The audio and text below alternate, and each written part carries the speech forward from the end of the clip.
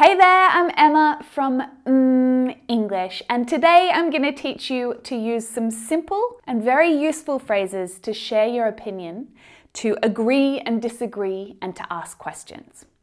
All of these things are pretty useful generally, but they are perfect if you are part of an English book club. Joining or even starting your own book club is an excellent way to practice your English, and there are so many reasons why. You might be able to practice reading out loud together. You could have fun discussing characters and storylines, or even study and learn new words and expressions together as a group. So I'm really excited about today's video. I hope that you are too. Let's get into it.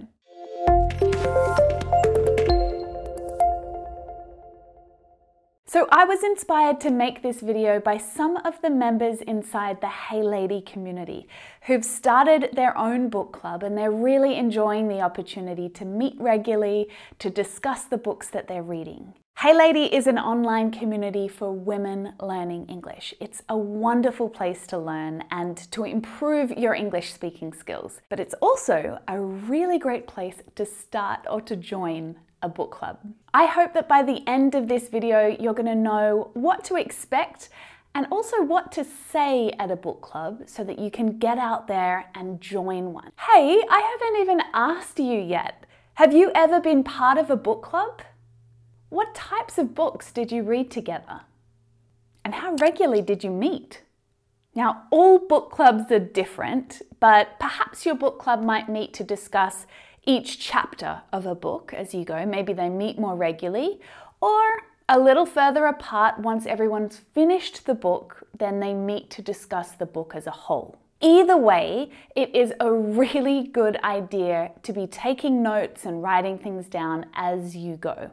And the things that you might want to take note about include some of the moments in the story that you felt were really significant, or moments that you enjoyed. Perhaps you came across an interesting quote or reflection in the book. You might take note of the character that you respect or admire the most and why you think so. It's also really common to think about and to talk about the theme that runs through a story. So that might be a common theme about the importance of community or the undying love of family. So a theme is like an idea that remains present throughout the whole story. So it keeps coming up in different ways throughout the book. Now, the whole point of going to a book club is to share your opinion about the book, right? About the storyline or about the characters. So let's practice some of the phrases that will help you to share your opinion in a really clear and concise way. You might say, I think, I consider, I believe. These are all really, really great verbs to share an opinion. You could say, in my opinion, or as far as I'm concerned.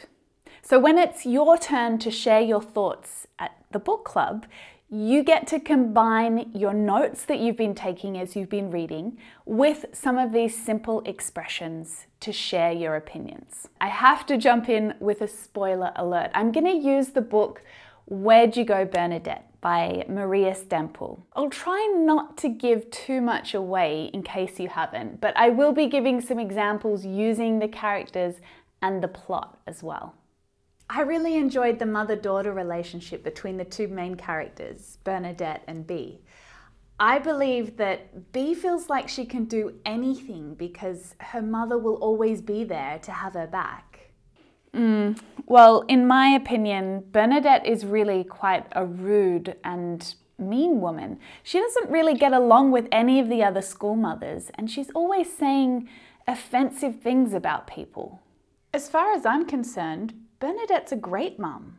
It's a tough job to have, and she does the best that she can, considering some of her mental health issues.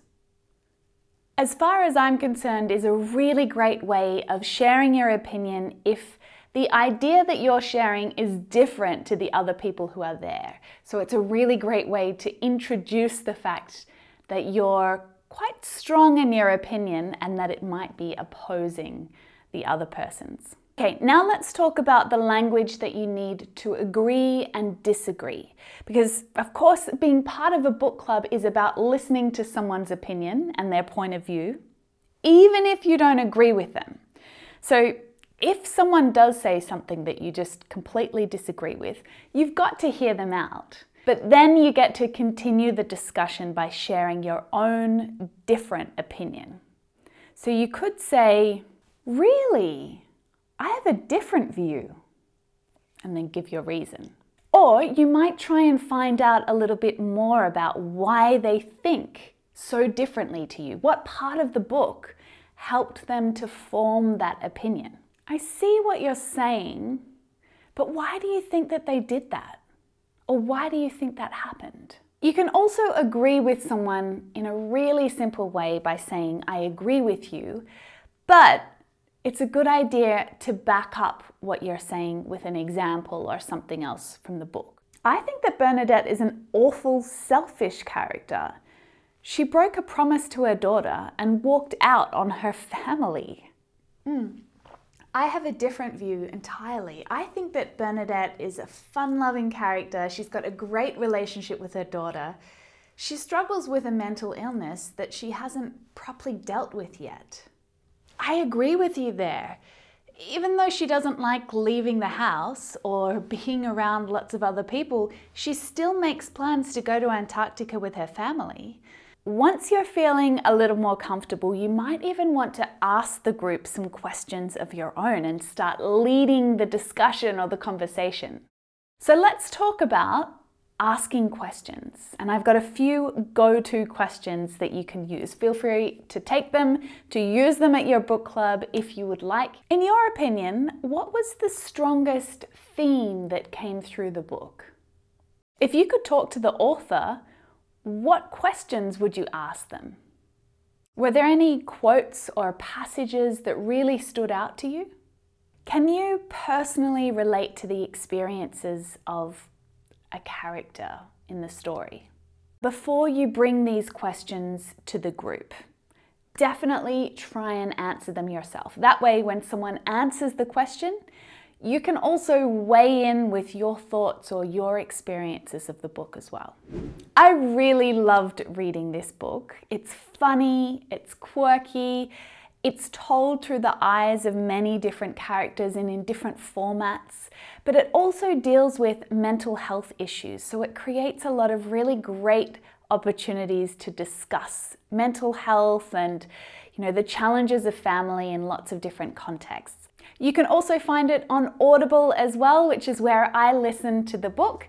The link to Audible is down in the description, and if you're not a member yet, you can even download this book for free and get started.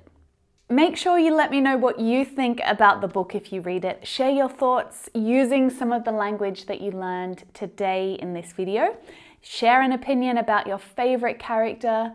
Maybe you agree or disagree with some of my opinions about the characters. So you can use the language that you learned in this video, do it down in the comments, or you can jump over to the mmmEnglish blog where you might even want to pose some questions to the others who are there chatting about the book in the comments below my blog post.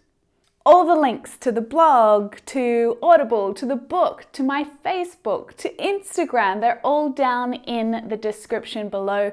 That is where you can find me and continue the conversation.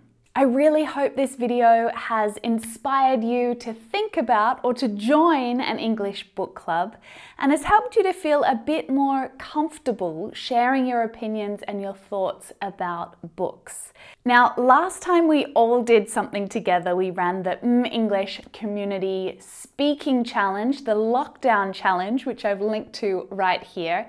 It was amazing. I absolutely loved it. So I'm looking forward to taking part in this reading challenge with you right now. So happy reading, friends, and I will see you next week.